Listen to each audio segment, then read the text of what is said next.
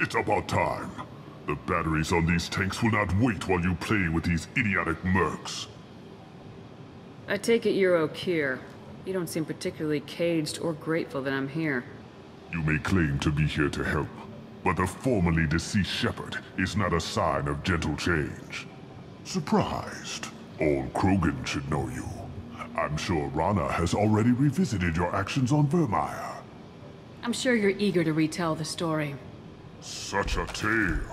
Saren, the Spectre traitor, threatens the return of the Krogan horde by curing the genophage, undoing the gentle genocide of the Turians and Salarians. But before Saren can deliver his endless troops, in rides Shepard, securing victory through nuclear fire. I like that part. It has weight.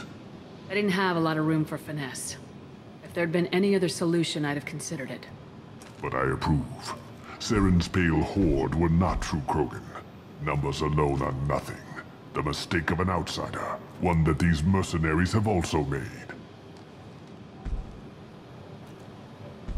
I gave their leader my rejects for her army, but she grows impatient. It's time for you to take me out of here. Personal issues irrelevant. Here for the collectors. I see, Priest. A human concern. My requests were focused elsewhere. I acquired the knowledge to create one pure soldier. With that, I will inflict upon the genophage the greatest insult an enemy can suffer. To be ignored. Your search for the perfect soldier created a lot of failures. You don't care about them? I failed no one. My rejects are exactly what Jedore asked for. She simply lacks the ability to command. They are strong, healthy, and useless to me. I need perfection. If a few thousand are rejected, so be it. My work will purify the Krogan. We will not be restored. We will be renewed.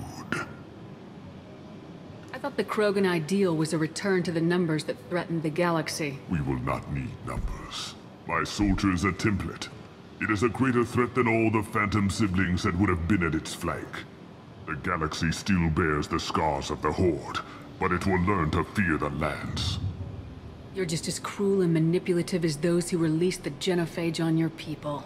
Perhaps, but I will restore the Krogan, and my soldier will not provoke a nuclear response as a cure or Horde would.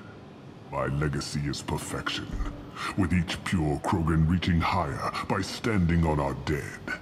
They will exceed, but not forget. Cure the genophage. Contrary to what survivors claim, the genophage does not produce strong Krogan. The only quality it filters is the ability to survive the genophage. For every 1,000 stillborn, too many weaklings live. Every survivor is branded as precious. That's produced more cuddling than your collective human teats. I say, let us carry the genophage. Let 1,000 die in a clutch. We will defeat it by climbing atop our dead. That is the Krogan way. What did you get from the collectors? I need whatever you know about them. They are strange. So isolated, yet very available when your sacrifice is big enough. I gave them mini Krogan. I may have information for you, but the tech was consumed in my prototype, after I determined how to use it without killing the subjects. The deaths were unfortunate, but I only need one success to start the process.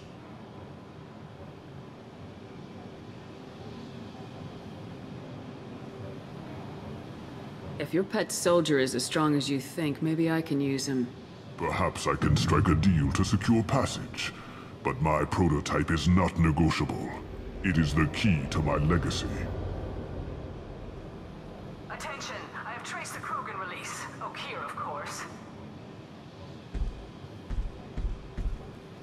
I'm calling blank slate on this project. Gas these commandos and start over from Okeer's data. Flush the tanks!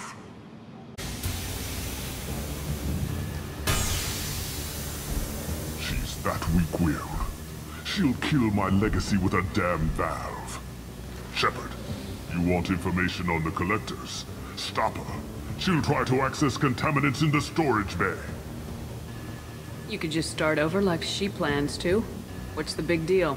This tank is pure. It involved as much trial as data.